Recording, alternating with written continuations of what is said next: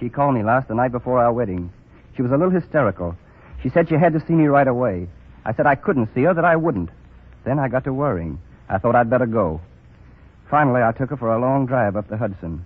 We talked and talked until morning. Just at dawn, we stopped and watched the sun come up from the Palisades. She told me she loved me over and over again. She was crying a little. I was confused and bewildered. And having her so near, well, I lost my head. I'm not asking you to forgive me, Mary, but I had to tell you the truth. Well, your truth comes a little late, doesn't it? Jeff. You lost your head, huh? Getting married's a pretty deliberate action. Jeff, this is my affair. Take it easy, Jeff. We did get married. Then for the first time, I realized what I'd done. We left the Justice of the Peace office, and it seemed to me like I was just coming out of a dream. I left her. You left her? Then? Yes, in the car. I took the train. I was crazy, Mary. You left her. Then? Mary, you do believe me, don't you? Say you do, please. I can't spend another night like last night. You can't? Well, what about her? Never mind about me. Never mind you. Good Lord, Mary, there's a limit. Yes, and there's a limit to what I can stand. He's sorry, isn't he? You heard him say that. Oh, yes, I know. Well, that's enough. I don't care what he's done. I love him, do you hear? And he loves me. I do, Mary. What if Believe he me. did let me down? I'm sorry, Mary. Oh, I'm sorry, too. I love you, Dill. I love you. Oh, Mary. Well, that's that. Shep, may I have the honor of this dance?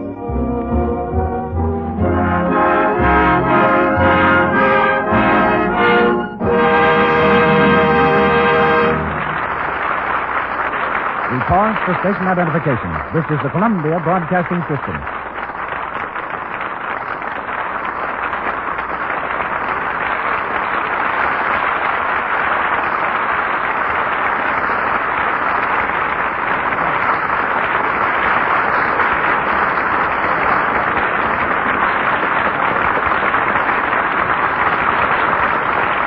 We have finished the second act of Forsaking All Others.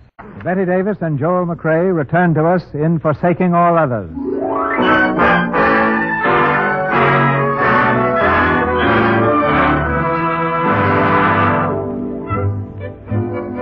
1 month has passed, and Dylan Todd is in Mexico to free himself from Connie. Jeff, always the good friend, has gone along to keep him company and stands by the window of their hotel room, looking across the little town. Well, tomorrow's the day. Hey, Jeff. I said tomorrow's the day. Oh, yeah, that's right. Are you sure? That lawyer said positively. Final papers and everything. Lord, I'll be glad to get out of here. Why, it's not such a bad place. What are you talking about? You've been beefing about it for a month. Now we're going home, you suddenly take a liking to it.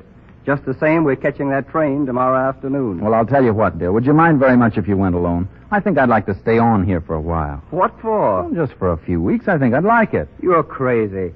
Why, if you stay... You won't even make the wedding. Mary would kill you. No, I'll make it all right. You'd better. You're still best man, you know. No, I don't know. I thought maybe you'd pick Shep. What's the matter? Don't you want to be best man? Well, if it's all the same to you, Dill, I think everything ought to be, different. Do you mind? No. No, of course not. I guess I know what you mean. It will be different, too. Sure it will. Well, I think I'll shoot an airmail to Mary. Shall I give her your love? Oh, yes, do that, will you?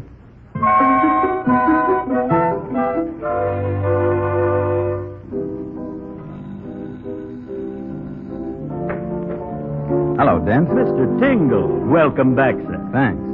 Am I expected? Oh, yes, sir. I heard Mr. Todd say you'd probably be here today. Jeff! Hello, Mary. Jeff, you finally got here. I was ready to kill you. Do you know I'm getting married tomorrow? Same place, same piano, same crowd, same wedding. Same Jeff. It's good to be back. Come on, I want to speak to you. Now tell me all about yourself. Oh, there's nothing much to tell. How was Mexico? How are you? Feeble. Let me look at you. Jeff, you're thinner. No, I got too much sleep down there. Well, you didn't dare sleep before you reported here. No, I tried to, but I couldn't, so I leapt out of bed and fixed myself up cute and rushed right over. Oh, you did? Well, you can go right back home again. Oh, I got your wretched little postcard. Did I send you a postcard? Just too sweet for words. Where is it? Oh, yes. Yes, here it is. A whole month away in one postcard. At least I had the sense not to write to you. Oh, I read your letters to Dill. It's good the judge didn't know he was getting letters from a giddy young girl. Is that my postcard you're tearing up? The pretty picture of the lake? That's what I think of your pretty picture? Well, at least you waited until I got here. Just for the stamp. Oh, well, I've got something to tear up, too. What's that? Your last letter to Dill. He gave it to me for my stamp collection. Too bad I hadn't read it yet. Jefferson Tingle, I ought to slap your insufferable face. Well, you better not. I've been down in a country where a slap in the face means business. Say, where's Dill? Oh, he's around. We're both trying not to look self-conscious, so we steer clear of each other in front of company.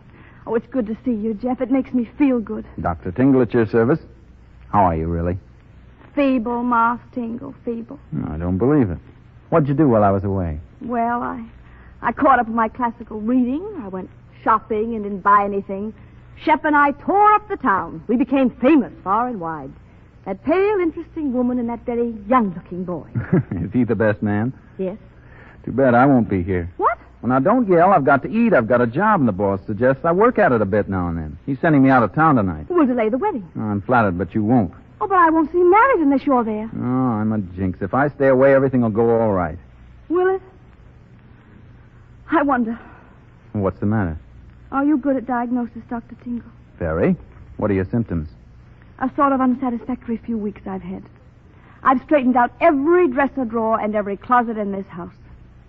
I don't suppose that means anything to you, does it? Well, certainly you're a neat woman. Go on. You probably counted the linen, too. Oh, a lot of the good old stuff Mother had was mildewed. I was so mad I cried. And then one rainy day up in the attic? You'd be mortified to know that I did spend such an afternoon. I sat in the middle of my ancestral trunks and bawled. Oh, what over? I've just told you. Over the fact that life was far from satisfactory. Didn't you feel better afterward? No. Well, what's the sticker, Mary? Whether or not I should marry Dill. What? Well, have you said anything to Dill? No, what is there to say until I've made up my mind one way or another? Well, you haven't much time, less than 24 hours. Make up your mind. Either you are or you aren't. You ought to know. Yes, Papa. Say, are you one of these women who worry themselves into a fever trying to decide between pink and green? Haven't you got enough strength of character to know what it is you want and ask for it for a loud, clear voice? A loud, clear voice. That's easy to say. Because you know what to ask for and I don't. That's the difference, Jefferson. Your life seems very simple to me. Well, that's because I'm a very complex person. I see more than floats on the surface. I've practiced holding my breath for 3 minutes and walking around on the bottom with my eyes open. And you can do it, too. I've always considered you a person who knew the passwords. I've watched you out of the corner of my eye. You're shocked by the right things, stupidity and glitter and cheap sophistication. But this marriage business has you all mixed up. One of your little pet illusions cracked up about a month ago, and it's got you down. Well, you've got to patch it up again. You've got to keep your pet illusions, and you've got to make them shatterproof. Wait till I get my copybook and I'll write all this down. No. Either you know it or you don't. You don't get it by writing it down, and you don't get it out of books either. Then how is a poor girl to get it? Listen, you know what I'm talking about, and if you didn't, you wouldn't be trying to joke about it. You'd be cussing me out because you'd think I was saying you weren't sophisticated. And in this day and age, to say that to a person is to insult him to his non-existent soul. Well, I know the truly wise are simple. But it doesn't necessarily follow that the simple are truly wise. You're not being simple now. You've got to make up your mind. Do you want Dill or don't you? I told you I don't know. Mary, what is this? You're not trying to get even with Dill. I thought you knew me better than that. Oh, I do. You're above that. Thanks. If I weren't and I found out that I didn't love him, the best way to get even would be to marry him, wouldn't it? No, but you wouldn't do that. Of course I wouldn't. Mary, I don't know what this is all about. Neither do I. I told you I didn't. Well, have you spoken to anyone else? Oh, I couldn't. Still, I can speak about it to you. It's funny, isn't it? Well, we're old friends. Oh, that must be it. Well, Well, what's your problem, Mary? And it's a big one. You haven't much time to decide. the minister's coming in a few minutes to make the final arrangements. Well, whatever you do decide, it'll be right. I know that. Thank you, Jeff. Goodbye, Mary. Bye.